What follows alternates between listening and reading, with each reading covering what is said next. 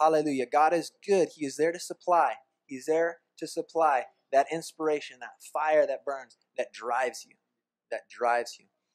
I want to encourage you also to let the Holy Spirit give you big dreams. Big dreams. But you must take those dreams and turn them into vision. What is the difference? Vision has a day-to-day execution of that dream. There has to be a practical thing that is done, a work that is done every single day that attains. It's that mission, right? You wake up every morning with a mission to attain the vision so that dream becomes a reality, right? Now, the Holy Ghost wants to give you big, big vision, big, big dream. There are so many things that God has placed in our hands to do. I want to remind you of the awesome things that God is doing. He's spread our name throughout the earth. Look around. There's a few people, right? But God has, for whatever reason, He has chosen in San Diego, California, the abiding place, to scatter our name across the earth. And there's so much that we are currently doing, and there's so much that we are working to do. And we need each and every one of you to participate on every level. Most importantly, on the level with who you are as a child of God, to live out that life, to represent Jesus on the earth with your purpose and your vision.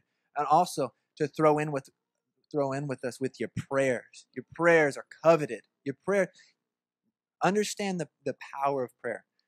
I want to also encourage you in this. You have got to read this book. I'm giving you a divine assignment. I know you've probably read it. Has anybody read it more than 10 times in here? I'm not kidding. As soon as you finish the last page 107, start again. This is such a divine book. There's so much power. And it's not because Dr. Mark Spitsbergen's name on it. It's because it's the Word of God. Look at every page, over half the page is footnotes. It's of the Word. Everything that he wrote is just Scripture woven together in a wonderful, wonderful revelation that the Holy Spirit inspired. It's the Word of God, and it's so empowering. The unlimited authority of God, the authority that God has given the believers. Now, nothing is impossible. If nothing is impossible, everything's possible. Right? Does that make sense? Read this, guys, read this. Because what the Holy Spirit was saying today, that activation that we have to participate in, when you understand the authority that you have, it becomes so easy. Because you simply live out who you are. You just be. You just be who you are in God. Yeah, it's ridiculous how accessible, right? So if you don't have the book, you can go to abidingplace.org and you can download it. You can have it on any of your tablets, your iPhone, whatever, your computer. Okay? Read that thing. Nothing is impossible. Nothing is impossible. The miraculous realms that God has destined for us to live in. So I want to remind you of one of our focal points. There's many, many focal points. And it might look like we're kind of shotgunned around, but it's all part of the plan. Okay? And we need to throw in with all of them. One thing that is so on my heart continually is the Mission Training Center. God is doing such awesome, awesome things. The vision that God has placed in Pastor Mark's heart to see evangelism done like it's never been done before, to see missionaries be trained up and brought in from their nation and sent back to their nation, right? And then also missionaries from here that are going to be trained up to go out. There's a great job to do. There's a great job to do. And I understand that there's a few people here. I have a master's in business. I can look around and try to calculate each person's contribution and realize, you know what, we might be a little short. But Jesus didn't do that. If you look at what he did when he asked, hey guys, how much food do we have? It's about 5,000 people, right? 7,000 people. Well, we've got 5 loaves and 2 fishes. That'll do. It's miraculous. It's miraculous because we're not here to count numbers. We're not here to put a numerical value on your dollar sign. What we're asking you to do is participate with what you have. That's the realm of the breakthrough. 5 loaves and 2 fishes, all it took for there to be a great, great multiplication. It simply doesn't add up a lot of the times. You can try to cut it anyway. You can try to figure out how many pieces you would have to chop. It wouldn't work. It simply wouldn't work because it's a realm of the miraculous. right? We want you to participate with a realm of the miraculous. I have a goal within 10 years to be living off of 10% of my income and to be giving 90. Okay? It's a goal I have. It's a dream, turned it into a vision, and now I have a mission to be able to do that.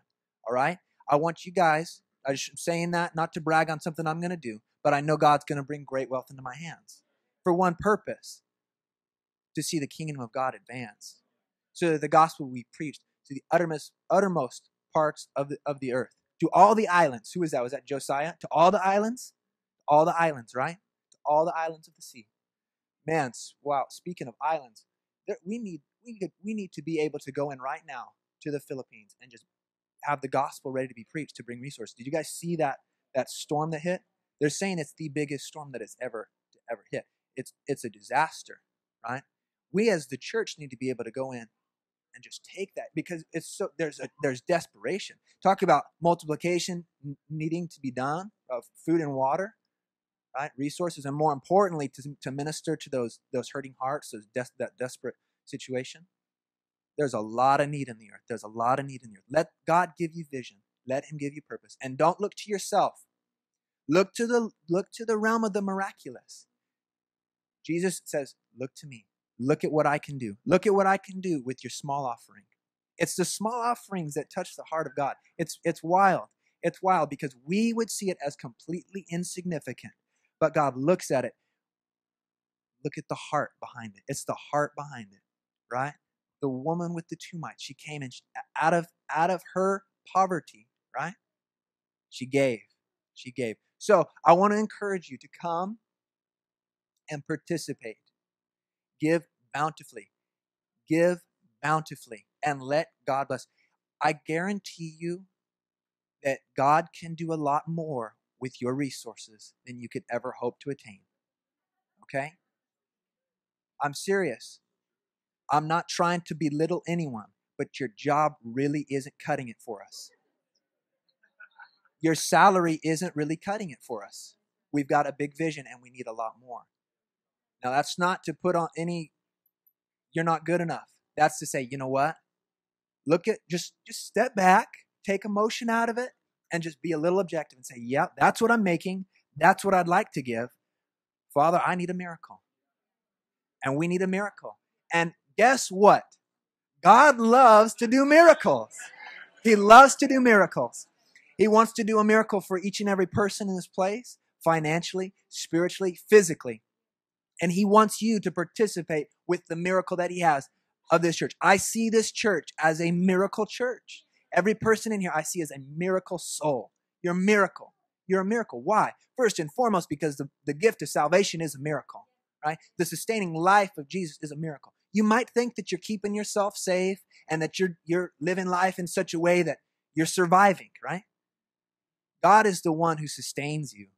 It is God that sustains you with breath, with sustenance, with everything you need, right? Look to the source. Look to the source. I am so blessed that I don't have to look at any of you for the source. No offense. But we look to Father as the source. He's the source. But He has a law. He has a law of sowing and reaping. And He says, I'm the source, but come participate. Sow bountifully, and you'll reap bountifully. Amen? So I want you to prepare an offering to come and give to the Father. I want you to live this day forward radically for Jesus in everything you do. When we look at it, what does the psalmist say? Our life is as a handbreadth, short, very short. We have a short time to live for Jesus. Let's live radically for Jesus. To live radically for Jesus. I love legacy. I love to study companies and different things that they've been around for 100 plus years. There's a legacy there. It's cool. There's something that lasts. More importantly, I love the legacy of the church. Let's represent the church as it is purposed to be represented, with a divine legacy, to participate with that. There's something about it. I think there's something that God just put within us. There's something about that collective body, that collective group, that excitement, to participate with something that is so much bigger than any individual. And it's all about Jesus Christ. To participate with Jesus Christ. What a radical invitation. What a radical call. Amen? Hallelujah. God is so good. I think that was everything that I wanted, huh?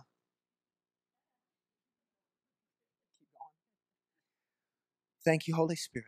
Thank you, Lord Jesus. Is everybody ready to give? Father, I thank you right now in the name of Jesus. This is very important. This is very important to me. I want you to hear faith. I want you to hear faith, because if you will hear faith, out of that, you will see the miracle. That's why we preach the word, right? You might ask, why is it that we do service the way we do service? Okay? To prepare your heart through worship, to come and give that sacrifice, then to speak the word, right? And then typically at the end, we'll pray for people. Why is that? Because Jesus speaks the word, right? Out of that hearing of the word, right? Faith is activated. Faith is stirred up, right? Always give out of that position of just glory, honor, praise, and faith. Let faith arise in your heart to see greatness. Greatness in Jesus' mighty name. Amen? Hallelujah. Come and give. Thank you, Lord Jesus, for your blessing upon these offerings. Lord Jesus, I thank you for great multiplication. For great multiplication. Father, that your presence overwhelm every person. Father, that faith is stirred in every heart. In Jesus' mighty name. Oh, we love you, Lord Jesus. We love you, Lord Jesus. You're so good. You're so good. You're so good. Thank you, Father. Thank you, Father. Glory and honor to your name. Thank you, mighty God. Hallelujah, hallelujah, hallelujah. Thank you, Lord Jesus, for your blessing. Thank you, mighty God. Pastor Stuart, will you come up? We want to see great miracles in the house tonight. Who needs a miracle? A physical miracle, spiritual, financial. You need a miracle in the place. Good. Come with the need. Always coming with the need. Absolutely. Amen. Hallelujah. Absolutely. Are you good? I'm good. I'm good. Bless the Lord, oh my soul. Hallelujah. Lord, we thank you. I just so stirred up about that last thing he just said. Everybody needs a miracle. The Father wants to do a miracle for you. This is his desire. Jesus loved to do miracles. Therefore, we love miracles. Miracles are not about the grandness of man. They're not about the greatness of what we can say and how smart we are or how good we speak or how much faith we have. They're just about what Jesus loves to do. He loves to do miracles. He loves to bless people. I mean, he blessed us so much that he even died a horrible death for us. I mean, how much more does he want to bless us with all the fullness of the kingdom? And in the fullness of the kingdom, there's blessing for your spirit, there's blessing for your body, there's a blessing for your life in every way. This is what Jesus has done for us. He has given unto us freely these great things. That miracle that you need, as you take it before the Father, as you take it in the name of Jesus and you say, this miracle, this I need. Look at it. Say, Father, I need a miracle. And begin to seek after him and say, Lord, how do I receive this miracle that you've given? It's so good when you need healing to open up the Word of God and study all the scriptures on healing. I mean, it's simple these days. You just get your computer, your iPod, your whatever out, and you plug in heal, and you search, and you can find, days worth of stuff to read about healing. You can find it in every single book, nearly every chapter of the New Testament. Somebody's getting healed. Somebody's talking about getting healed. Somebody's getting blessed. It's there. It's not something that's afar off. We have made it in our modern society something far off. I saw somebody get healed, I think, once, 3 years ago, something like that. I mean, this is how we think about it. But no, for us, it's an everyday, every week occurrence. This is how we live. We live in the blessing of God. Even every breath I take is such a blessing. I breathe in. It's amazing if you think about what happens when people pass from this life into the next, as we say, or they pass away, or they die, or they go to sleep, or whatever you want to call it. What happens? One of the things that happens is the lungs collapse, and all the breath that's in them goes out, and there's a big sigh. Very few of you, there's a couple of us here I know, have watched this happen. I mean, most people have never watched it. They've never seen it because it's removed so far from our experiences. But the lungs are constantly trying to collapse. If we just took them the way they are, their natural state is they would suck together. And it's only by the energy of your diaphragm moving and your muscles moving and the fact there's a little bit of soap in there to break up the surface tension, it's only by that fact that your lungs even can open. Otherwise, it takes huge amounts of pressure to open them. And you have to breathe really hard. Could you imagine having to just work? You have to put a lot of work into every breath. But we don't. We don't, because God gave us life. He breathed into us the breath of life. And every breath we take is a blessing from Him. If you got nothing else to be thankful, just be thankful you're breathing. It's important. But when that life goes out of man, it just sucks down together and the breath goes out. Big sigh. And they're gone. The body has ceased to function. And the soul and the spirit stand in heaven or hell, depending upon the deeds done in the body. This is important for our life, to be thinking about where we're going to go and what we're going to do. The Bible talks about how ignorant people are about the things that they don't know about what has happened in the past. People think that the world is going to remain the same as they've always known it to be. And they're so full of their own mind that they think that the world is just the 15, 35, 55 years they've been on the line, on the earth. But there's been a lot of time before, and there's going to be a lot of time after. And there's many things that have happened, and many, many great and mighty nations, many great and mighty peoples, armies, whatever it is, that have fallen and they've gone by the wayside. And we find things constantly. You know that even today, they're digging up stuff and finding out stuff about history in the past that they didn't know. They didn't know. I mean, they go and they stick a spade into a place they've never done before, and they dig up and go, whoa, wait, this is different. We had no idea. They're still finding out. We think we're so smart. We know so much. But there have been great many people that have lived on the earth, and they had their opportunity to walk with God and all that they knew. They had an opportunity. Some of them walked with Him in greatness. We read about some in the Bible. The great things they did by faith and through faith and in faith and all the things that they did. Mighty things that are so true. I tell you also that the Word of God, no matter what anybody tells you in school, no matter what some book wrote someplace, some article you saw on the internet, the Word of God always comes out right in the end. It always does. I'm telling you it does. There are many. There was a book written by some people saying, you know, everything before the divided monarchy period, that's the part after David when the country split into two places, so there were two monarchies as opposed to one. Everything before that is a myth. It's all made up. It's all fake. It's the Word of God not. It's not because it's completely made up. Guy wrote the book. A bunch of people believed the book. It was all the rage. And you know what happened just shortly thereafter? Somebody said, whoa, time out. Wait a minute. We just found this, and we just found that. We just found. It's amazing. The Bible always turns out to be true, even when men claim it's not. It always does. Even today, you go to school, and even the modern people will teach you stuff that's not true because they really want the Bible to be false. They want it to be wrong. They want to exclude it because it always turns out to be right. So why is this all important? How did we get here? Well, I was looking in Psalms 19, verse 7. I was thinking about the Word of God. This is an opportunity. My son called me today. I told Daniel and Geneva before the service. He called us. He's on his way from North Carolina to D.C., but he called us, and he didn't get to watch the service this morning. My boys back east tend to watch the services here. They don't get to see them live. They'll watch them on the YouTubes now.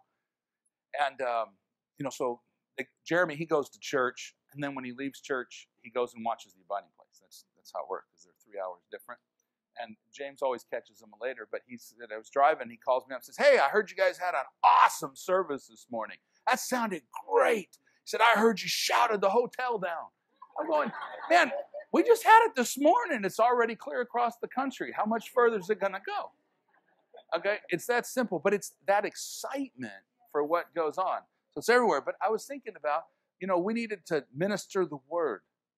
We need to talk about the Word a little bit. So there's a great psalm. You should see it there, Psalms 19, verse 7. That talks about the Word of God.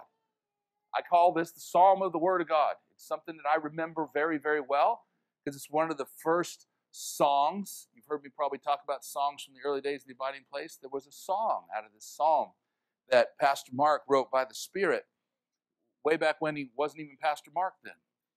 And did you lose me? No. Oh. And he wrote this song. And so it starts out, the law of the Lord is perfect, converting the soul. I mean, this is how great the Word of God is. This is why you need to spend time every day. It's a good policy. You know, many people have written their daily breads, like Pastor Mark does. Many people have written their encouragements, the scripture reading for the day. Many denominational churches, you go to Lutheran churches, they're all reading the same scripture every week. They got an Old Testament reading, got a New Testament reading, got something from the Psalms or Proverbs that they're reading, and they have a specific thing. Why? Because they learned a long time ago you need to get the word in people. And this was the way to do it.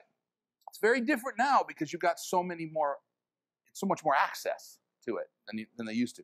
But the law of the Lord, it's perfect, converting the soul. And the testimony of the Lord is sure. When God testifies something, you know it's true. It's true. Making wise the simple. I'm simple. I'm very simple. I know that God loves me and that He's given me of His Spirit and He's given me of His Word and He's put His life on the inside of me. It's just that simple. And all the things that try to tell you it's different, all the complications of it, doesn't matter. I'm just simple. I know that the testimony of the Lord is sure. He tells me some things. We're going to probably see a few things here later. The statutes of the Lord are right, rejoicing the heart. You want to get joyful? You can get joyful in that you're taking a breath, and you get joyful in the statutes of the Lord. You can read them and go, oh, this is so true. I mean, you can just sit in Proverbs all day long, just reading Proverbs and just going, wow, that's amazing. That's so true. That's obviously true. Oh, yeah, it's good. They rejoice your heart. You know, it's great. The commandment of the Lord is pure, enlightening the eyes. You want to see clearly? Look at the pure commandments. You know, there's a way that seems right unto a man, but the end thereof is death. Jesus talked about the fact that broad is the way that leads to destruction, and many there are that go there. And narrow and straight is the way that leads to life, and few there are that go there. It's the same thing. These things, it's absolutely true. How do I know I'm on the right right road, the right place? How do I know I'm on the straight and narrow path? Well, the Word tells me. The commandment of the Lord's pure and enlightens my eyes. The Word is a lamp unto my feet and it lights my path. I acknowledge Him in all my ways and He directs my path. I can know these things. I know that if I do it His way, that I will have His result. This is what I'm going to do. So when I need direction, I stand here and I say, okay, I've got this sermon, I got that one, I got this one, I got that one. I can talk about this and that and this and that. I can read about this and that. I don't know which way to go. I don't know. So I just ask the Lord. I say, Holy Ghost, come and fill me up. Give me a place to begin. And this is what happens. The fear of the Lord is clean and endures forever. The judgments of the Lord are true and righteous altogether. More to be desired. Or as the song goes, more to be desired are they than gold, yea, than much fine gold. And sweeter also than honey and the honeycomb. It's a great song. I mean, I used to just love it. We'd sing it for hours. We just sit there and we just revel in the Word of God all day long. It was just so much fun. I mean, I was an early to bed, early to rise guy. I mean, everybody who knew me back then knows. And still, 10 o'clock, I turn into a pumpkin. It's time to go sleep. Okay? I just need to go to sleep because I sleep and then I rise early. I love early morning. I'm an early person, right? But there was one thing that could keep me up late. It's only one. Only one thing. It's the Word of God, and it was church. I'd stay up late for that. I'd do it as long as it took. And then I'd rise early and I'd do my thing in the morning. But it's wonderful. But moreover, by the commandments of the Lord, is thy servant warned? Is thy servant warned? And in keeping of them, there is great reward. This is so true. His commandments are so wonderful. They're so beautiful. You can just sit there and just look at them and go, God, you're so perfect. I mean, He has made a salvation that requires no pride of man in it. He's made a salvation where His his things, everything he wants is made perfect in weakness. Paul said, Paul said that God told him, my grace is sufficient for you. And everything about what you do is made perfect in your weakness. In your weakness, what you do.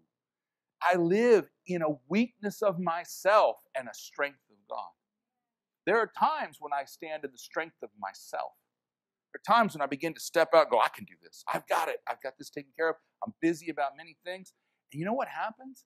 You get deviated from the path. You get messed up. Things get mixed up in your mind, but you can always turn back. You can always say, oh, God, forgive me. Help me. Give me back to your word. And you start thinking the word of God. Give thanks. I wasn't giving thanks. In fact, I was agitated and upset. Lord, forgive me. Let me give thanks. Lord, I thank you. You're so good. I thank you for the Son. Whatever you got to thank him for. You thank the Father because he gave us commandment that if we do it his way, we get his results. Isn't that true? It's so true. Who can understand, verse 12, his errors? Cleanse me from secret faults. I'm going to sit there and judge God. I'm going to sit and say, oh, well, God, if you just done it that way, if you just put me in this position, if you just told me about that. I mean, we can think this. We don't actually put it that way, but that's essentially what we're doing, is we're thinking about, oh, it could have happened different. Oh, I should have this. I would have that. All of these things we say, and what we're really saying is, God, you didn't lead me correctly. That's what we're saying. We're going to judge God for his errors. We're going to actually say he failed somehow. No, he's never failed me. Not one time has he ever failed me. Never. If anybody's failed, it's me, but he is sufficient to pick me up no matter what the failure when I will choose to repent and do it his way. It's an amazing thing. It's amazing. So, keep back thy servant also. You keep me from presumptuous sins. The scripture also says where Jesus teaches them how to pray, and it says, Lord, keep me from the evil. Keep me from evil. It's the Lord who keeps us from evil. If it wasn't for the Lord, if it wasn't for the Spirit of the Lord, all my ways would tend unto evil. Because everything of the world tends to evil. If I live my life following the world, if I live my life turned unto the world, I will tend to evil. But if I live my life with the statutes and the word of God in front of me, and I follow these things, I would tend unto life. This is what we want to do, right? So he says here, keep me back. Keep back your servant, Lord, from presumptuous sin. Oh God, I don't want that sin in my life that will damn my soul to hell. There are so many examples. Jesus talks about it in Mark. Paul talks about it in multiple places. Peter writes about it. It's written over and over by the Holy Ghost. Lists the works of the flesh. The most common one we know of is Galatians 5. Works of the flesh are manifested. This is what they are. This is how you know what they are. This is what you see. And then he begins to list them. Adulteries and fornications and murders and hatreds and deceits and lying and all of these things. He says, these things, cannot inherit the kingdom of God. Cannot. And yet men go about their lives in presumptuous sin and claim that they're right with God. We know we have an advocate. If you will repent, if you will call upon his name, he'll take you out of it. But here's where I would be. Lord, keep me back. Don't allow me to step into presumptuous sin. Keep me from the evil, Lord. Every day, pray that prayer. Every day, ask the Lord, Lord, you keep me from the evil. I thank you for your keeping power. This is how you keep yourself. We know whosoever is born of God does not sin. But he that is begotten of God, he keeps himself. And the wicked one does not touch him. How does that happen? Because you agree to say to the Lord, you are my strong tower. You are my strength. Keep me back from presumptuous sin. Because if I was left to my own devices, that's where I would end up. Because if the days are not shortened, even the very elect would be deceived. Deception is so great. And we're not able in our own strength to do it. There's a way that seems right to a man. You look at a situation, you think, oh, this is the right way to go. It leads to death.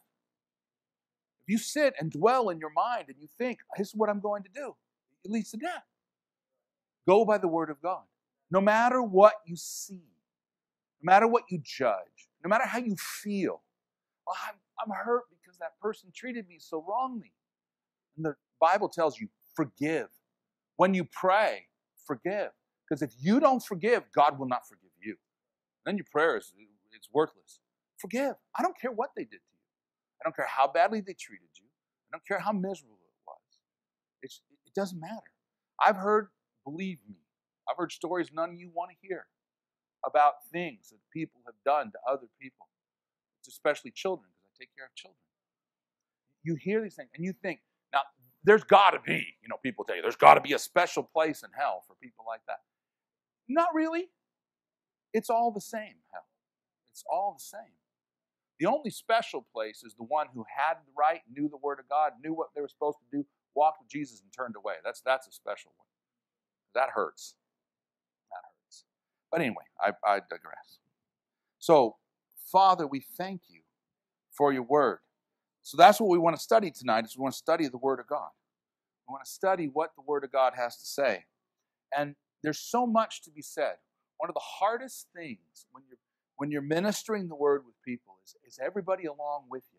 Are we following along? Do we know what we're talking about? Because I want to talk about some things that maybe they're going to tax you just a little bit. I want you to think about it. So I want to start laying the groundwork in 2 Peter.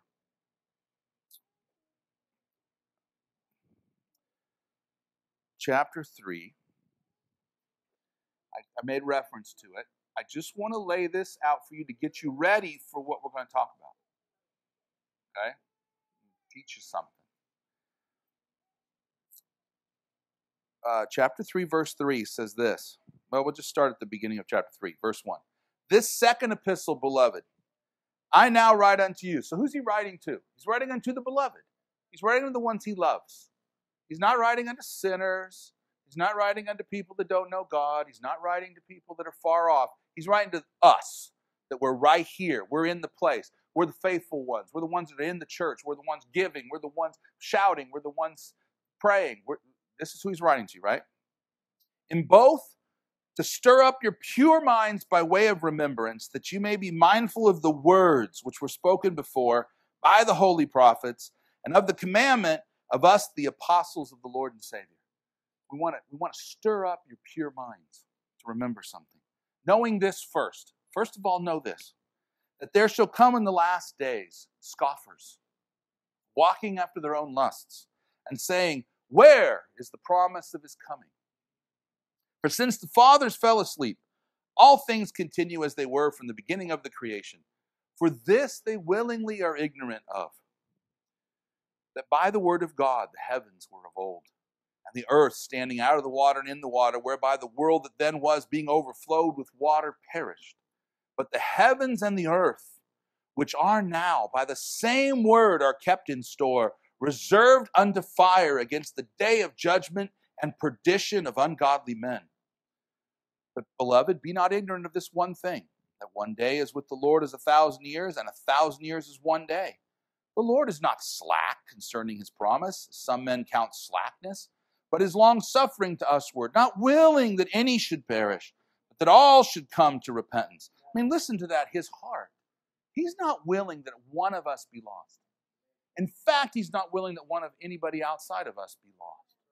And so our goal is to do that. This is where we're going to get to. Our goal is to reach those people out there. Okay? We're going to reach everybody in here and keep them. And we're going to reach everybody out there because we've been kept in here. Okay? But the day of the Lord will come as a thief in the night, in which the heavens shall pass away with a great noise, the elements shall melt with fervent heat, the earth also and the works that are therein shall be burned up. I want to just digress a moment. Pastor Daniel was mentioning about the storm in the Philippines and how great it was, and it's the greatest that we know of in our modern era. Do you realize that in ancient times, there were clearly things that happened that were much worse? There was an entire volcano near Greece that blew up at one time. And if you read ancient history, they're always arguing about what era it was. Nobody's even sure exactly when it happened. But we know that there was an entire civilization destroyed, and this volcano blew up and covered the whole area around there, all the way around where Israel is, Assyria, down into Egypt, covered it with darkness. So it was like London back in Dickens' time, where you couldn't see the sun for months, maybe years. Nobody's really quite certain. And everything changed. Famine, armies moving, people with no food trying to get food from the people that had it. I mean, it was complete destruction. That's worse than anything we've ever thought about.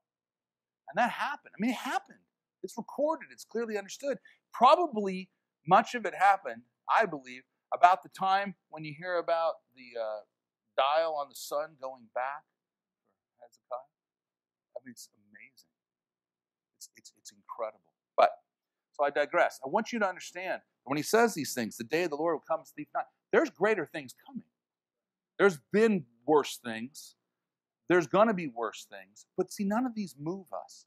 We just need to understand there's a lot going on that's bigger than you. So, verse 11, seeing then that all these things, everything you see, all this earthly stuff will be dissolved, what manner of persons ought ye to be in all holy conversation or manner of living and godliness? What kind of people ought you to be? Seeing that at any moment something like that could happen. For the people in the Philippines, it happened. It's not something they're reading about and going, wow, that's interesting. No, they live in it. And it's misery. For the people in New Orleans a few years back, or the people on the coast over here and over there, for the people in the great earthquake, when we had the fires, whatever it might be, people live through those things. They live it. And suddenly, all these things that are going to be dissolved, they don't seem quite so important. Their breath is very important for them, how to breathe. So he wants you to say, seeing all of this, understanding how big and vast all of this is, what manner of persons ought you to be in all holy conversation and godliness, looking for and hasting unto, looking for and running towards the coming of the day of God, wherein the heavens being on fire will be dissolved, and the elements shall melt with fervent heat. Nevertheless, we, according to his promise, what are we looking for in all of that? New heavens and a new earth, wherein dwells, I like to put in, only righteousness. There's another place that says only righteousness. That's all it'll be there. Righteousness. There'll be no sin. There'll be no presumptuous sin. It'll all be dealt with. Isn't that great? I mean, this is great. So we fix our eyes upon this goal. Okay? And it's important we understand that when we do these things, what Peter talks about, if you read the rest of Peter, I don't have time to read all of it. When you read the rest of that chapter, you read the chapters before, you read the book before. I read all of them earlier this morning. When you read it, you find out he's telling you about all the things he wants you to do, how holy he wants you to walk, how to walk in your life. And these things are good. What I want you to understand is the people in this church that have been here for any length of time at all, they understand that. They understand how to walk in pureness and holiness. And I want you to know it's important. It's not a little thing to be faithful. It's not a little thing to serve in the church. It's not a little thing to help when we need laborers. It's not a little thing to minister to the kids on the street or to minister in the kids' camp that we were doing or minister with the children's church or minister with the youth groups. These are not little things. They're all big things. And they're wonderful things. Because when we talk about some of the things we're going to talk about, people lose sight of how vast is everything, and at the same time, how much God loves it when you do even the littlest thing. He says if you give a cup of water to a prophet, you obtain a prophet's reward. It's that simple. So you never want to find yourself judging what you do by these earthly things. Never find yourself there. Never take the exhortation to go deeper, the exhortation to pray longer, the exhortation to seek more fervently. Never take that as condemnation. Never. Refuse to do that. In Jesus, in the Holy Ghost, there is no condemnation. There is therefore now no condemnation for those who walk in the Spirit and not after the flesh. Romans chapter 8. This is where we live. No condemnation. I am not condemned of him. He came to save me. I'm prepping you for this because there's something we're going to ask. The Holy Ghost wants us to understand something, and it's going to put a little pressure on you. When you feel the pressure, it's not pressure for you. Not pressure for me. It's knowing that God has called us to something. And we heard a little bit of it this morning. Actually heard a lot of it this morning. It was powerful. I heard it when Kelly got up and by the Holy Ghost began to say, speak with your mouth. Don't sit in the thoughts of your mind. I spent years in the thoughts of my mind. My mind was pretty prodigious, you know. I could think a lot of thoughts really fast. But you know what? The thoughts of your mind will twist and deceive and take you out. It doesn't have to take you far, because remember, broad is the way that leads to destruction. Narrow is the way that leads to life. It's the way of life. So we put in our mouth the word of God. Okay. So knowing all of that. So I didn't do a very good job, but let's understand something. It's so big on the one hand. And Peter talks about all the little things you do. I want you to see the vastness of it so that you don't get lost into thinking that somehow you're a failure, because you're not. Jesus makes you. So let's go to Mark chapter 4. There's something that we want to talk about in Mark chapter 4 that's very, very, very intense. You ought to know the parable. And in verse 3, he says, listen, listen, listen, listen. I want you to hear this. Behold, there went out a sower to sow. And he begins to speak the parable. And I'm just going to skip through it because I think most of you know it. If you don't know it, you can read it yourself in that chapter. It's also in like Luke 8 and John something or other. I can't remember. Matthew 19, I think. It's different places, different things like this. But he says the sower went forth to sow. What is the sower sowing? If you look in the interpretation of it, we just skip to that. Verse 14 says the sower sows the word. Sowing the word. He's giving forth the word of God. He's throwing the word of God out there, right? And these are they by the wayside, verse 15, where the word is sown. But when they have heard, Satan comes immediately and takes away the word that was sown in their hearts. And that it's unprofitable to them. And these are they likewise which are sown on stony ground, who when they heard the word immediately receive it with gladness. They go, oh, that's really good. I like that. But they don't have any root in themselves. And so they endure but for a time. Afterward, when affliction or persecution arises for the word's sake, immediately they're offended. Can't deal with it. And these are they which are sown among thorns. They hear the word, and the cares of this world, and the deceitfulness of riches, and the lusts of other things entering in, choke the word, and it becomes unfruitful. These are they which are sown on good ground, such as hear the word, and receive it, and bring forth fruit, some 30-fold, some 60, and some 100. Isn't that glorious? I mean, that's wonderful. So we all can say, testify, I want to be good ground, Lord. Okay?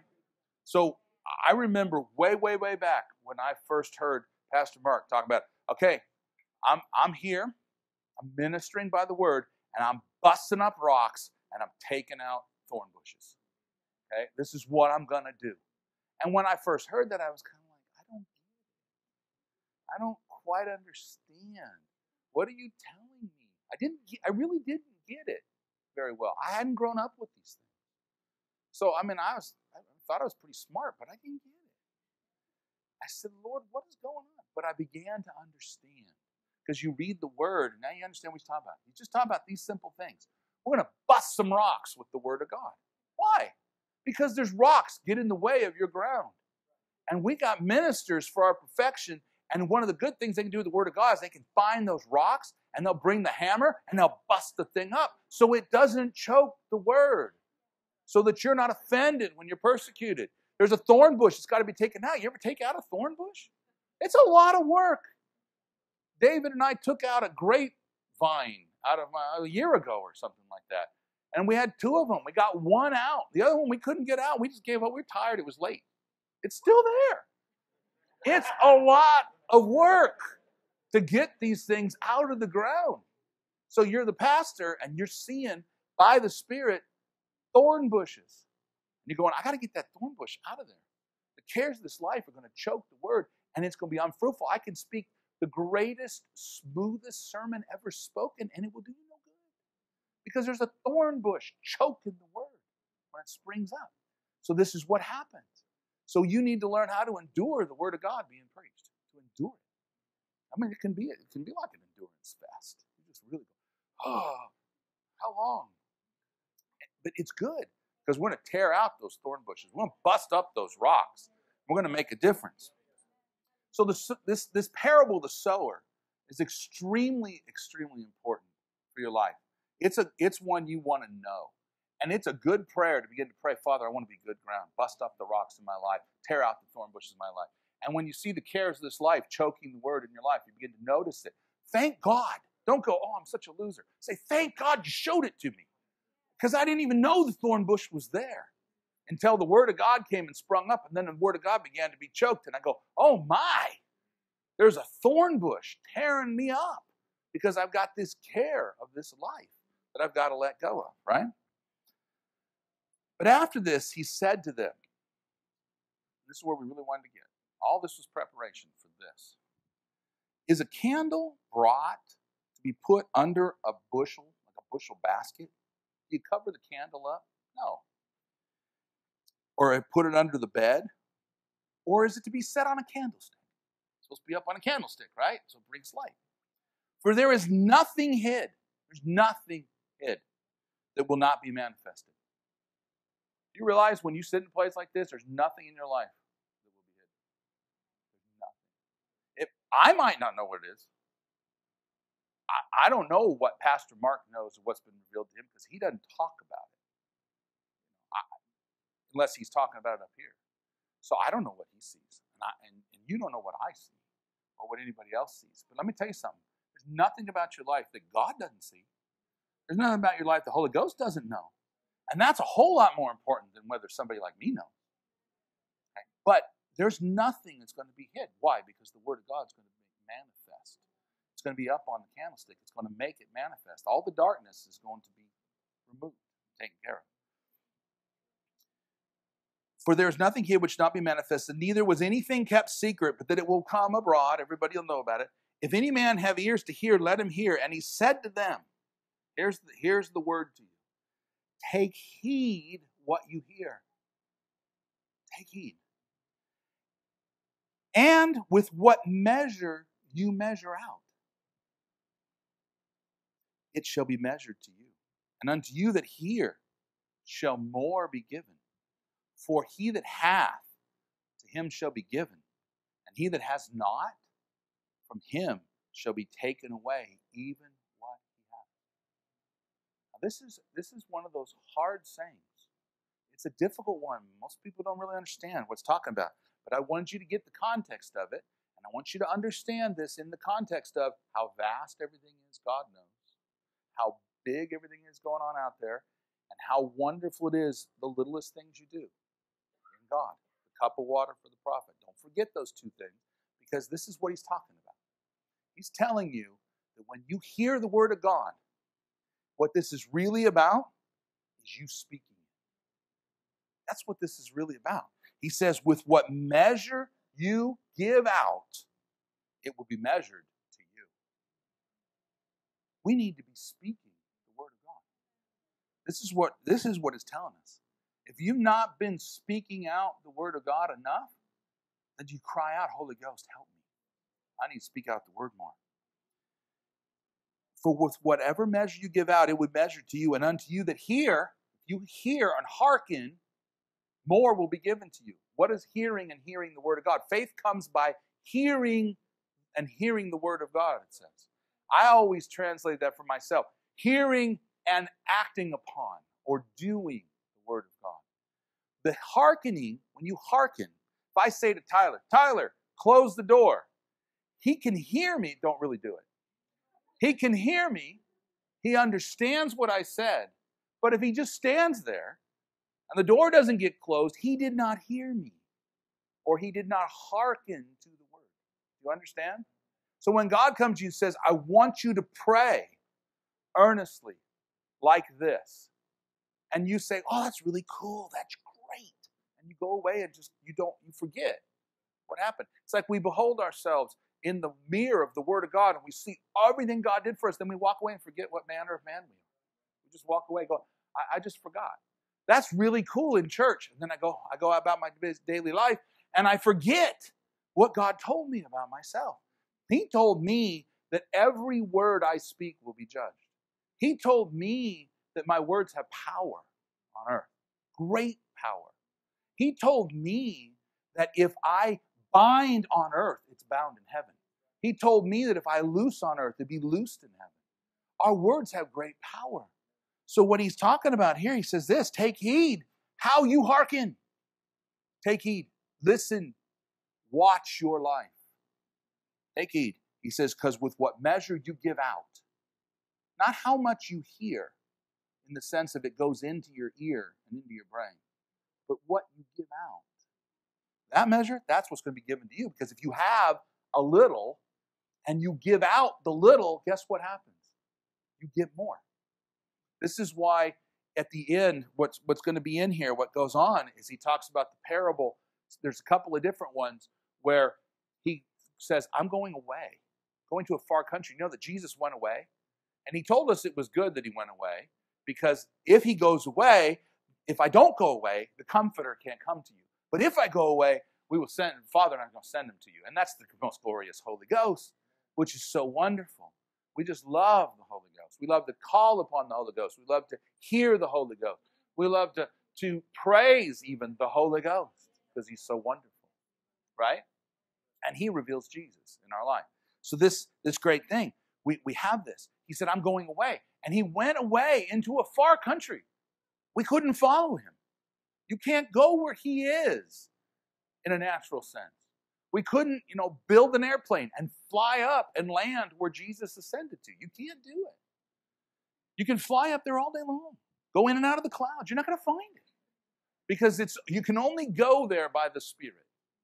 And thankfully, we got heaven on the inside of us, and we can go to heaven by the Spirit. But that's another sermon. You've heard it before. You'll hear it again. It's a wonderful thing. But here he says, for him that hath, him shall be given. In this parable I'm talking about, when Jesus went away, he took and he said, I'm going to give to you 5 pounds. And I'm going to give to you 3. And I'm going to give to you 1. And then he went away. And then when he comes back, he comes and examines and says, what did you do with your 5? And he says, I gained 5. And he goes, good servant. And he goes to the one 3. I gained 3 more. Good servant. He goes to the one who did 1. And he goes, well, I was just really concerned about what I was going to do with this. And I knew that you were just really hard, and there's just so much about you that's so beyond what I could ever do. So I wrapped it in a napkin and buried it in the ground. And here it is. I'll give it back to you. And what did the Lord call him? Wicked servant. Now think about that for a minute. Wicked servant. Do you want to be wicked? I don't want to be wicked. Absolutely not. Wickedness is not good. You're thinking, but he was just scared. He was just afraid. He just didn't want to take the 1 pound and lose it. He didn't want to mess it up. He didn't want to be a bad representative of the kingdom of heaven. So he just hid it in the earth. In other words, he heard the word of God, but he did not hearken. And he did not give out of that which he heard. And because he did not give out, he did not receive more. Because what happened? The Lord took that pound from him and gave it to the one that already had 10. When it talks about pounds, it's gold. It's talking about money in the parable. But it's just really what God gives to you. He's giving to you the word of God. He's saying to you, you must be born again. You hear that word. So then you take that word and you go to somebody else and say, you must be born again. Some man came to me in a hotel room 34 years ago and said, you must be born again. And I heard the word and I fell upon my knees and I said, Lord, come into my heart. And I was changed from that very moment. Just that simple. I called upon his name. But what did he do? He took heed what he did with what he heard. He'd heard the word, and so then he gave out. With what measure you give out, in the Old English it says, with what measure you meet. And nobody knows what that means. Okay? It says, with what you give out. I've got the word in me. In fact, the covenant that we have, it's been promised to me. He wrote it in my heart. He wrote the covenant in my heart. It's in here. I don't even really have to have this. I don't have to have the Bible necessarily to have the word in me. I've got the word of God. I mean, I love the story of Brother Yoon in his book talked about how his mother had been taught some things in the gospel, and she had it all twisty round and messed up, but she got this part. Jesus is in there somewhere, and you read it, it's really kind of hilarious. But you know what?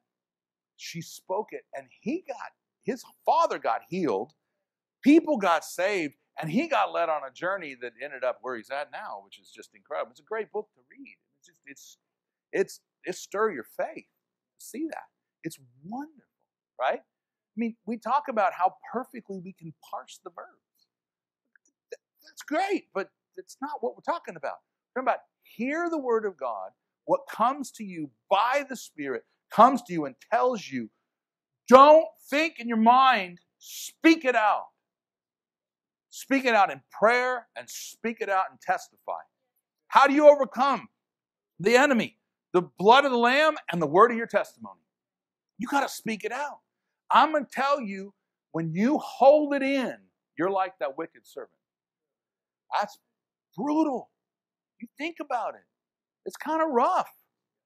But you know what? I don't want to be a wicked servant. I just don't want to be. So I need to speak it out. And if you want to start with, 2 hands for beginners, do it with one another. Just talk about the word of God. It'll build in you. And go in prayer and say, Lord, I want to learn how to be a preacher. So I'm going to preach into the mirror. I'm going to preach to you. I'm going to tell you everything that's in my heart. And I'm going to grow in it. There's a long time. That's all I did. I preached to myself in the car. That's what I did. Because I didn't have a place to preach, and I wasn't a very good street preacher. I tried it. It didn't work for me. I tried it. I just wasn't that good at it. And, maybe because I was a failure. But who knows? The point of it is that you find a place, any place, and you begin to set yourself to say, Lord, I'm going to take my 1 pound. I'm going to take my single talent. I'm going to take whatever I got, my gold that you've given to me, this precious word, this diamond, this jewel that's come into my life, and I'm going to speak it out. I'm going to talk about it. Everywhere I go, the law of the Lord is perfect. It's perfect. It converts the soul. This law of the Lord, this word of God, I'm going to speak it out. I'm going to live it. I'm going to talk about it. I'm going to remind my family about it. We're going to talk about it amongst each other. It's just constant talking about the word of God. Stop being that way. Don't do that. Don't act that way. It can happen that way. And you just take it to heart. It's okay. I was too loud. Forgive me. I was too loud. Forgive me. I was too this. I was too that. I was too much this way, too much that way. Whatever. We're talking about the word. We're going to be gentle with one another. We're going to be loving with one another. We're going to encourage one another in the word. And then from there, we're going to take it out. We're going to take it out into the highways and the byways. And we're going to speak this word. We're going to be a sower now. We're going to go and we're going to sow the word indiscriminately. We're not going to judge the ground. That's not my role. I can't do that. We so often will take the word of God and say, well, this is not an appropriate place for it. That's not good ground. Or that's not a good place. Or this isn't going to work out. Or I don't see this turning out to be a very good crop. If you're doing that, you're missing it. Speak the word. Now, in the church, when you've got people who are set into a place to be perfecting the saints, they'll take a look at some rocks and some trees and thorn bushes and whatever else, and they'll deal with them by the Spirit, and they'll deal with them. It's an important part. Yes, it's going to happen, but that's not what we're doing. Do the work of an evangelist is not do the work of judging the ground. Oh, well, I'm not going to preach to you because there's no way you'd receive it. You messed up. Can't do that. Sower went forth to sow, and he sowed the word indiscriminately. And Jesus taught us another place that seed, that little hard thing of a mustard seed is so tiny. And yet when you sow it, it grows into a great bush. Just like that, any seed will do it. Just think about what happens. You take a seed, this tiny little thing, and out of it grows this great thing. It's amazing. Word of God, it's a powerful seed. It puts out a serious, serious vine. Very strong vine.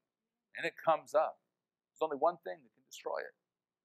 The sun and persecution, the cares of this life, the things of this earth. As we were talking about at the beginning, the things of this earth. These things that get in our way because we stop looking at things by the Word of God and by the Spirit. We begin to judge by the natural. We begin to ponder in our mind how it works, why it's that way, why so-and-so did that. What are they thinking about me now? Why did they say that thing? All these thoughts, they come in, give place. No, I'm not going to sit and think about it. I'm going to speak the Word. I'm going to speak the Word. This Word of God says what? He says this. He that calls upon the name of the Lord will be saved. It's that simple. I don't care what you've done. I don't care where you've been. I don't care how many times you've done it. You call upon the name of the Lord, He'll save you. Many are the afflictions of the righteous. But the Lord, He delivers them out of them all. He delivers me. Whatever it might be, we started off talking about a miracle. Now we're back around to a miracle. I'll tell you, some of the greatest miracles you'll ever find is when you begin to speak the Word. You speak the Word, and these signs follow them that believe. You know what a believer does? Talks about what happened to them. What a believer does, speaks the Word of God. It says, the Lord Jesus, He's come to heal you. It doesn't matter how you judge it. It just doesn't matter. Speak the Word. Sow it. Yes, some will get choked. Yes, some will fall among thorns and rocks, and it won't bring forth the fruit that you expected it to bring forth. But that's not your job. Your job is sow the Word. Speak it out of your mouth. Speak it in prayer. Speak it when you're coming in and going out. Speak it everywhere you go. I find it's a great thing. I mean, in my office, I'm always talking about it. I had a great experience the other day. Had a little family that I've prayed for them before, and a kid come in with a big gash in his eye, and so I put it all back together and glued it up. And I was in a hurry. I was way behind, and I really shouldn't even have been doing it, but I did it because I wanted to do it, and I got it all fixed up, and I got to get moving. So I start moving, and they're walking out. I'm heading to my office to get the computer, so I go back to the next patient, and little girl looks up at her mom and goes, "Mom, he didn't pray for us." And I said, you know what? I stopped, turned around, and said, you're absolutely right. Called little boy down the hall, right there in the hall. We gathered up together, prayed for him. Bless him, Father, heal him in Jesus' name. I thought that was great. I was so excited. You know, she remembered that when the mom had come in with a very difficult problem, I had talked to them about the Word of God and said, this is what we need to do. And I had prayed for all the children. Talked to her about it. And that little girl did not forget. And she was not going to leave, even though it wasn't her that got cut. It was her brother. But she was not. He's supposed to pray for him. Okay? We're praying. That was so good. It was so wonderful to have that happen. Because this is what we're going to do. We're going to meet it out. We're going to give it out. We're going to give out the Word of God. Just encouraging people constantly, saying, Jesus is the answer for that. Jesus is the answer for that. And many will just, you're nuts, you're weird, you're goofy. Fine. I don't care. But I'm going to tell them because it's going to fall sometime on good ground. And there's going to be some, even with rocks and thorns in life, going to come back and go, man, that's so good, but I'm struggling with it. You say, well, look, here's what you need to do. And you call them into the Word of God and into prayer. Father, in Jesus' name. So with what measure you give out, it will be measured to you again. What I'm calling you to do, what I'm telling you the Word of God is, speak it out. We need to be a people that are so given to speaking and those that stop judging the ground. We're so good, we think, at judging the ground. But we judge earthly judgment and not spiritual judgment. You know, if the person had looked at me, who preached the Word to me and said, you know what, that guy's too prideful and too arrogant, it isn't going to work, and hadn't preached that Word to me, I probably wouldn't be here today. Now, I may have had more opportunities. God may have called somebody else to preach to me later. I mean, who knows? It doesn't matter. But at that moment, my life, which was on the path of destruction, was pulled over and set on the road, the narrow road That moment. It didn't happen later. It happened at that moment, that quickly. Suddenly, I had gone off the place that everybody was at where it feels comfortable because everybody's going in the same direction. And then suddenly I'm pulled onto this narrow road. And then it begins to change decisions in your life. Many decisions are made differently. I didn't do the things that I did before. I didn't go the places I went before. The dreams that I'd had changed. Everything about my life was different just because I heard the word. Now, first thing that happened to me after that is I spoke that same word to the first opportunity I had. Went with my cousin and I preached the same word. I mean, it was verbatim what the guy had told me. It's all I knew.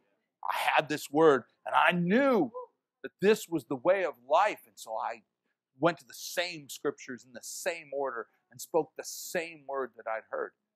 I tell you, that hearkening, doing what the word had put within me, that was a place where it began to grow much bigger in my life.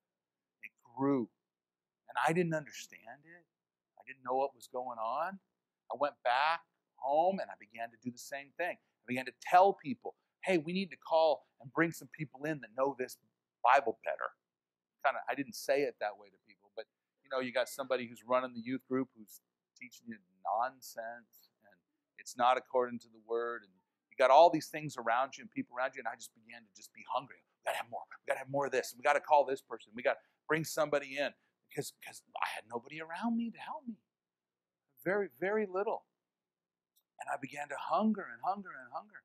And then God sent me down to San Diego to meet a group of people who are just as hungry for the things of God. To meet a group of people. Isn't that amazing? It's amazing. Sat there in my chemistry class, sitting in the chair, and down in the front row is this crazy guy. He was crazy. But, I loved crazy people. So it was easy for me. And I thought, wow, that's amazing. And then I met Rob White.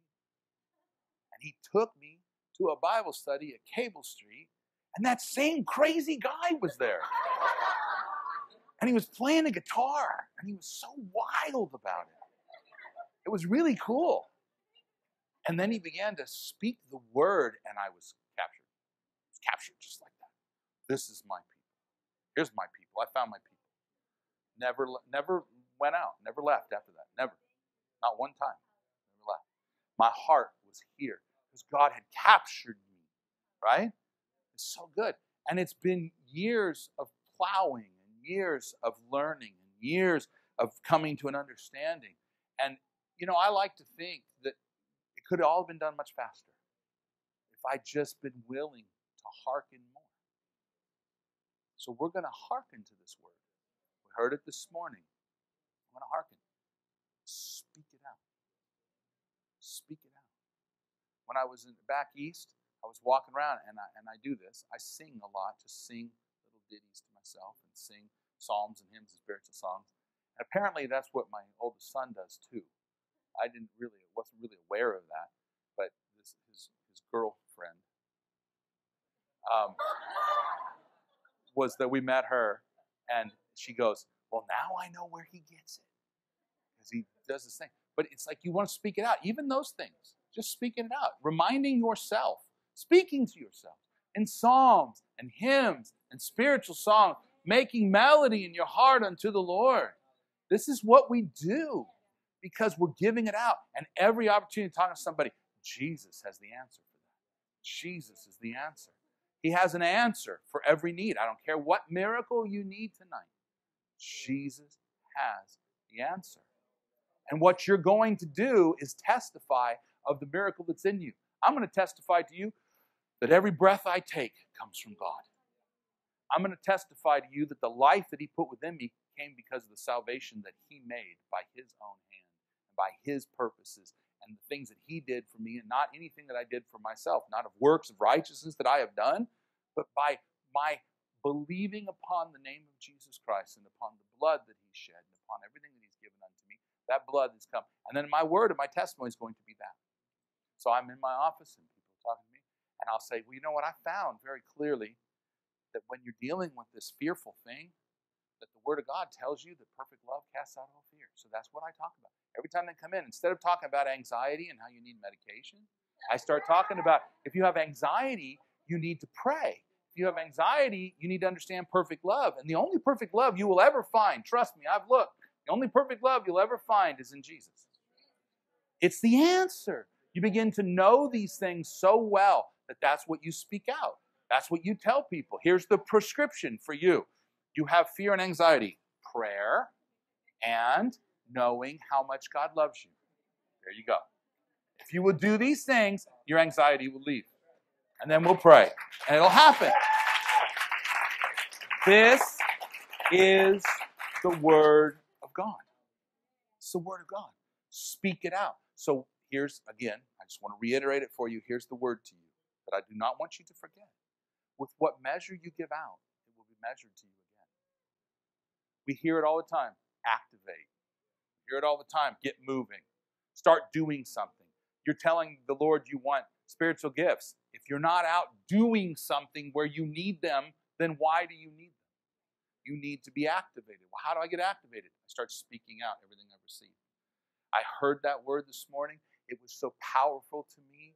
It's something I knew, but it's now deeper in me than it was before. Speak it out. Say the word. This is what we're going to do. Are we going to do this? Now, whatever your miracle you need is, I want you to think about it. All the people that raised your hand earlier, I want you to think about what that miracle is. And we're going to pray. We're going to pray. We're going to speak the word of God that we know He wants to heal you. He wants to bless you. He wants to keep you. There are things to do, just like the prescription. If the problem is anxiety, you're saying, I'm anxious all the time. I'm worried all the time. I'm fearful all the time. There's an answer. The answer is given to you. You need to avail yourself of the answer. He's telling you, in everything by prayer and supplication, make your requests made known unto God. So if you're anxious, you're afraid the roof is going to fall in, say, Father, in Jesus' name, hold up the roof. It's that simple. It's all you have to do. And the other prescription is to know this. God loves you. He loves you so much. So in like manner, there's other prescriptions. Healing has a prescription for it. It's an understanding of something. First of all, you know the Word of God. It says this, by His stripes you were healed. Okay? You know this. You understand that the Scripture says that. It's very clear. All of Isaiah 53 talks about the details of everything that Jesus purchased for us by all that He suffered. Down to the fact that He suffered chastisement so you could have peace. I mean, just even the littlest things in your life. He took care of all of it in one offering. It's by one offering. I won't say it. But He's giving unto you the word for your miracle.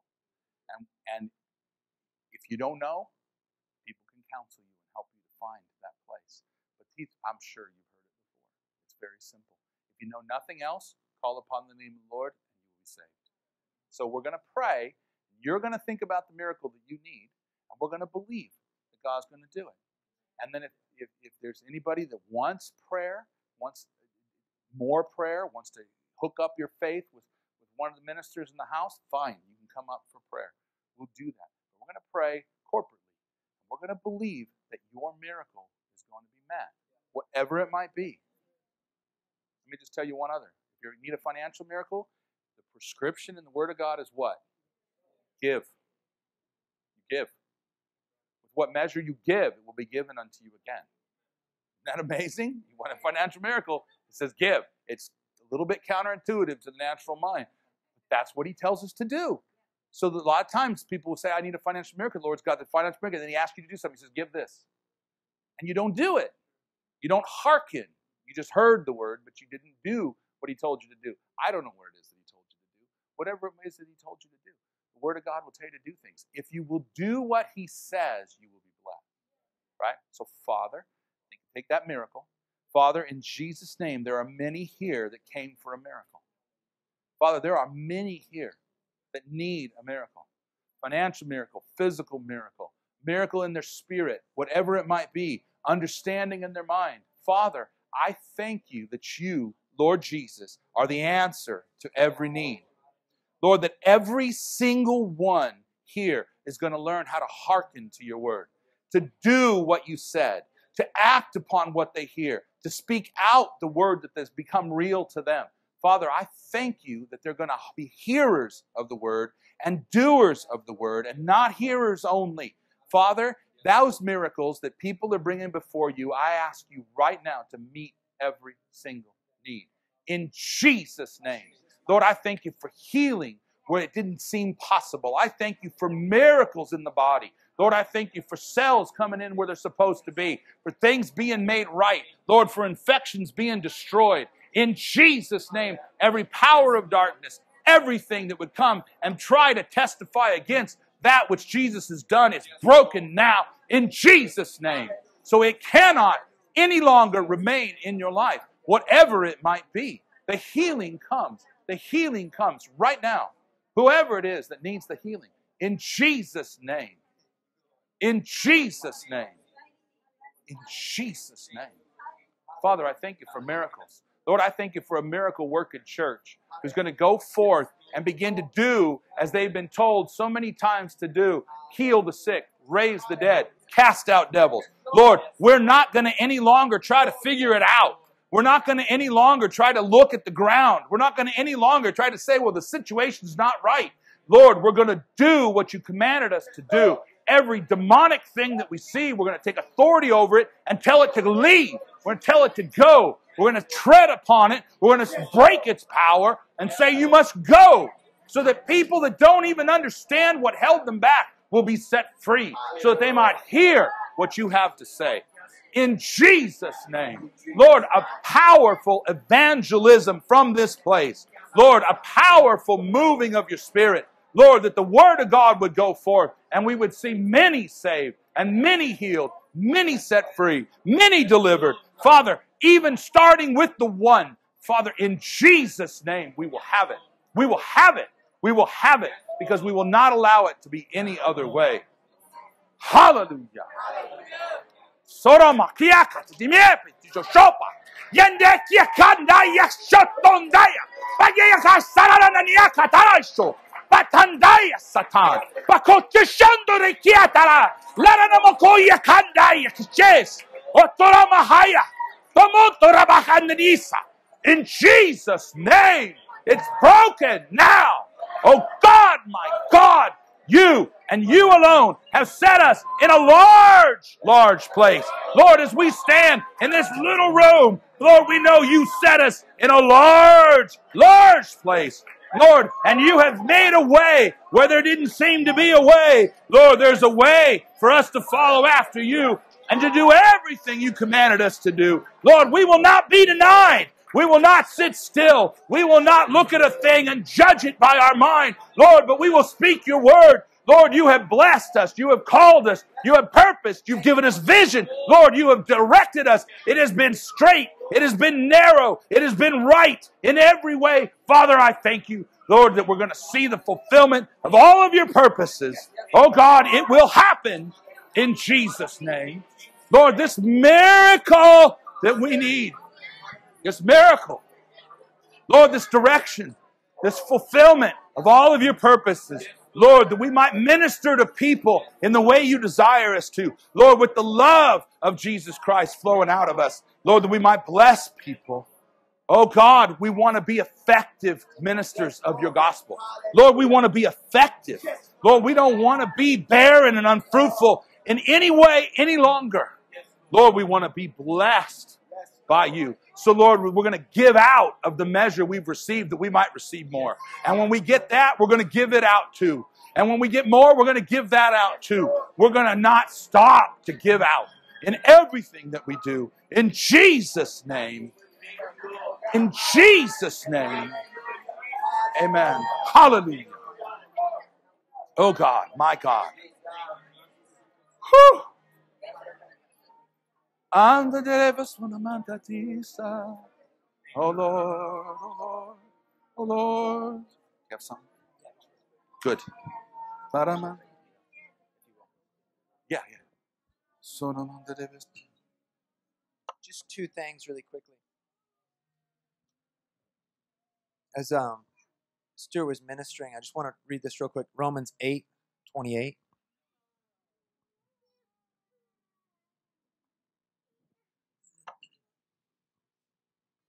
So good. So good. Thank you, Holy Spirit. We love your presence. We love your presence.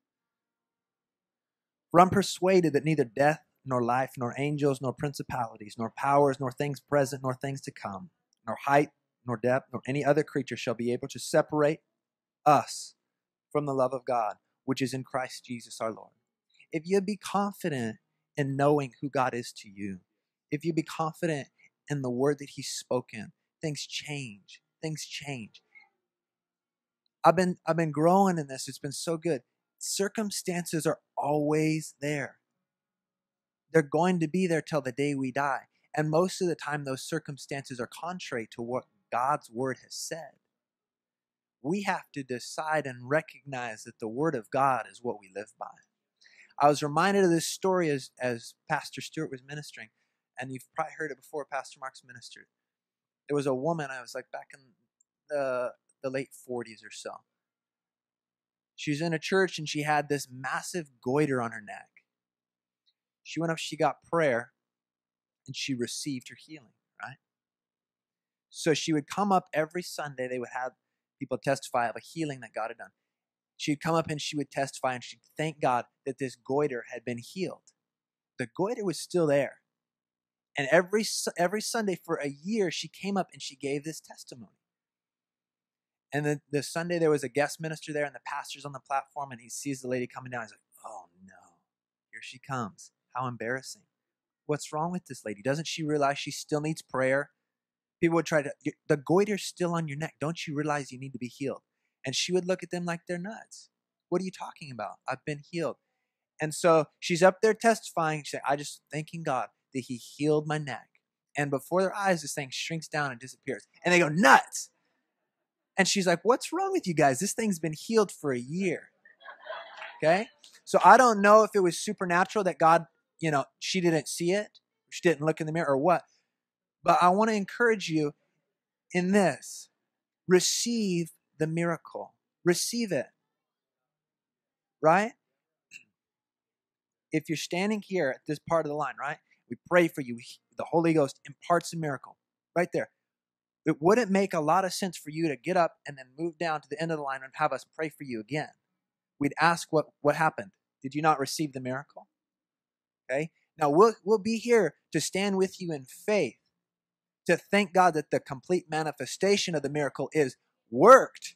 But there's got to be a point where we come to a place of maturity where we are able to receive from God, to receive it and know that it is done. To know that it's done. And how do we know whether we're just completely off our rocker or not? Well, does it line up with the Word? Because the Word is truth. The circumstances are going to tell you a lot of things. What might be going on is completely opposite of what the Word might be saying. But if you will stand in the truth, if you will stand in the Word of God, what He has spoken and what He's delivered to you, you will see the change and the miracle that God has given. He's a faithful God. We are persuaded that nothing can separate us from the love. Nothing can separate us from the love. If you be confident in that, it's so good what Pastor Stuart mentioned. If we will recognize what God has purposed for all of our lives, be great change. Be great change. Everyone, stand with me, please. Father, we love you. We love you. We bless you. We praise you. Thank you, Lord Jesus. Thank you, Lord Jesus, for your presence. Thank you, Holy Spirit. The Holy Spirit is ministering to many of you right now. Just raise your hands and receive now. Whatever you have need of, take it to the Father. He is here. He is faithful. He is just and He is righteous. He mends the broken heart. He heals the sick body. He restores the broken heart. He is faithful. He is faithful. He is faithful. Know and believe the love that God has for you, and do not let anything separate you. Father, I thank you for the healing anointing of the Holy Ghost that goes forth and ministers to every heart. We love you, Lord Jesus. We love you, Lord Jesus. Father, thank you so much that you teach us to speak the word in faith and to receive. You make it so easy for us. You make it so easy. All we have to do is believe and receive. I thank you, Father, that every person will learn how to receive like they never have. Father, to understand the limitless supply that you have poured out. Every answer has already been supplied. Every need that we could possibly have has already been taken care of. Because you are a good Father. You're a good Father. We love you and bless you and we praise you. Father, we just commit our lives again this night to say we are yours. Father, we want nothing to do with this world. We want nothing to do with the things of this world. We are yours. Father, I thank you that you put in each person a fresh consecration to live for you, to live radically for you. Father, we want nothing more than to see your glory revealed, to see your face, Lord Jesus, to see your church shine, to see your church rise, to see every person fulfill their destiny and their purpose. Father, to see every person live out the life of Christ Jesus. I thank you, Father, for the miracle power of the Holy Ghost that works now, that moves upon every life. You are so good, you're so good, you're so good. Thank you, Lord Jesus. Anyone that needs prayer, anyone that needs a healing, come. We're going to pray, we'll minister, we'll be helpers of your faith. But I want you to know, this week, God is asking you to come and seek Him like you never have. He's asking you to come and look to Him as your supply. We love when you come and when you draw on the anointing that God has put in the house. But draw on the anointing that God has placed within you. Activate, and see God grow you and mature you. It's left to you to decide how quickly you'll mature. I've been praying for rapid spiritual growth. I want to grow into the measure of the maturity, the fullness of the stature of Jesus Christ, even unto a perfect man. So that there is nothing that is able to stand in the way of the ministry of the gospel. Father's ready. Father's ready. He's looking for our faithfulness. He's looking for our commitment, to be our heart to be sold out. But the supply is there, ready and waiting. Tap into that supply and watch everything come into perfect alignment with the Word of God. Amen? Hallelujah. We love you and bless you, Lord Jesus. Thank you, Father. Come up if you have a need. Come up. We'll pray for you. Soak in the presence of God. Let God just speak to you. This atmosphere is wonderful to be able to touch heaven. It's wonderful when we break through into a realm where it's just easy, where it just flows. You need to make sure that you take advantage of that, because when the circumstances of the week start happening, the cares, whatever, other priorities, sometimes you can get bogged down. Make sure that you let the river flow. Let the river flow every time. If you can just line up along the front here. Line up along the front. Hallelujah. Thank you, Lord Jesus. Thank you, Lord Jesus.